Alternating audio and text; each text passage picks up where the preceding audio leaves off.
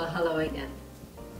Today, Claire and I are very excited to share with you another of the Polish recipes, Kotlety Schabowe. In other words, Polish pork schnitzel. It's an easy recipe, very delicious. So let us show you how to make it. For the ingredients, we will need thinly cut pork chops. Now you could use pork chops with the bone or without the bone. Today we're going to use both. Then you're going to need salt to season the pork chops, just enough flour to coat them. And because we're doing 6 pork chops today, we will need 2 eggs, 2 whole eggs, about a cup of breadcrumbs. And to pan fry the pork chops, you will need a combination of butter and oil. So let's get going. And now we're going to prepare the pork chops. But before we start, we're going to go ahead and wash our hands, which I've already done, because the best way to prepare the pork chops is with your hands. So now, we're going to go ahead and remove the fat. Now, you don't want to remove all the fat from the pork chops because pork is a very lean meat. So we want to leave some of the fat around it. There. Okay, let's remove a little from this one. There, and I'm going to leave the rest of it here. Next, you're going to take either a wax paper or a parchment paper. Here I have parchment paper, and you're going to place your pork chops between 2 sheets, just like that. Next, using a mallet or any hard flat surface, we are going to pound the pork chops so they're nice and thin, about 1/8 to 1/4 of an inch thick.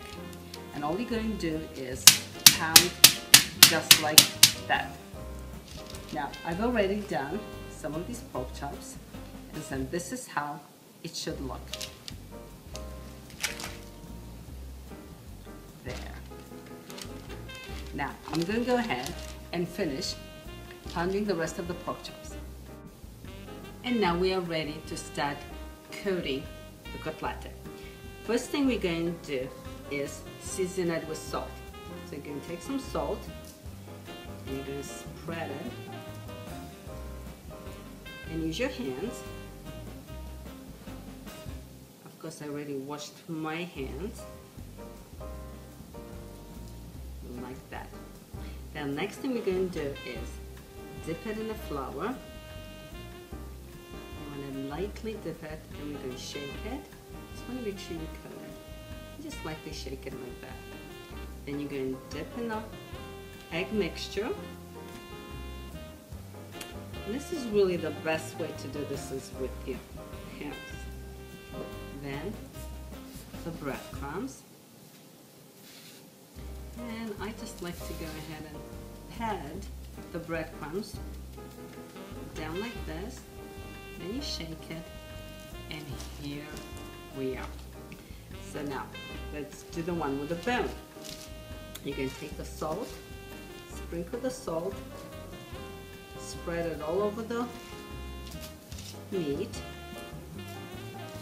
rub it in,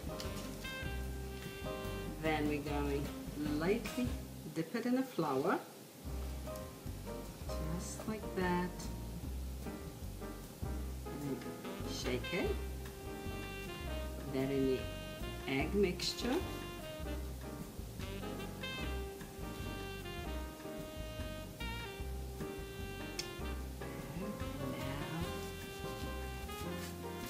the breadcrumbs.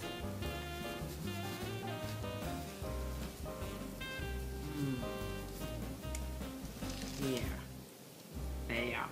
Now I'm going to go ahead and finish coating the rest of the pork chops.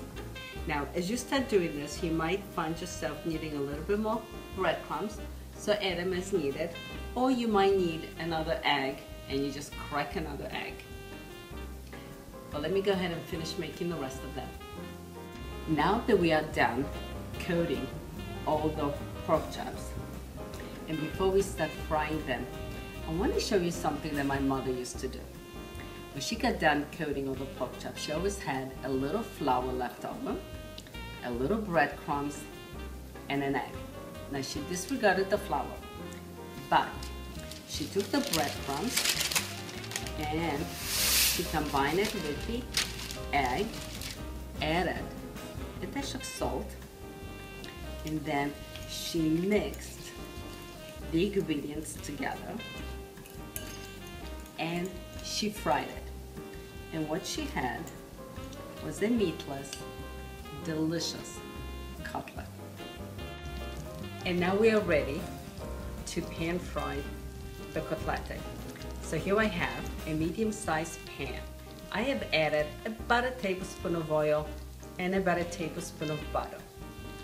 You're going to heat the oil and the butter till it's nice and hot. Then you're going to put the kotlety right in the pan.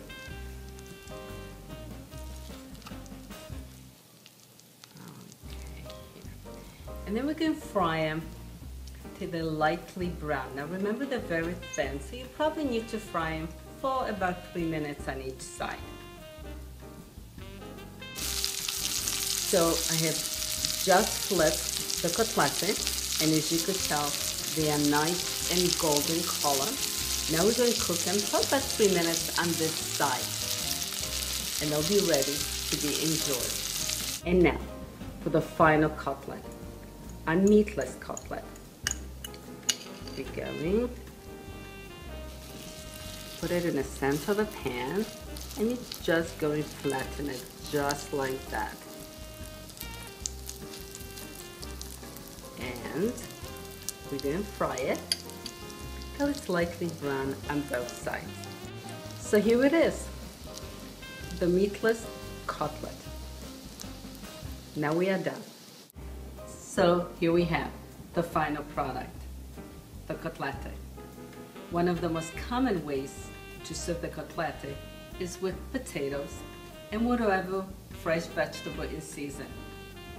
So here I have steamed potatoes that I lightly fried in onions, and right now tomatoes are in season.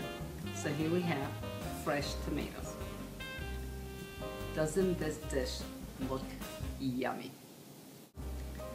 Well, I hope you'll give this recipe a try. And right now, Claire and I are going to go and enjoy this meal. Smacznego.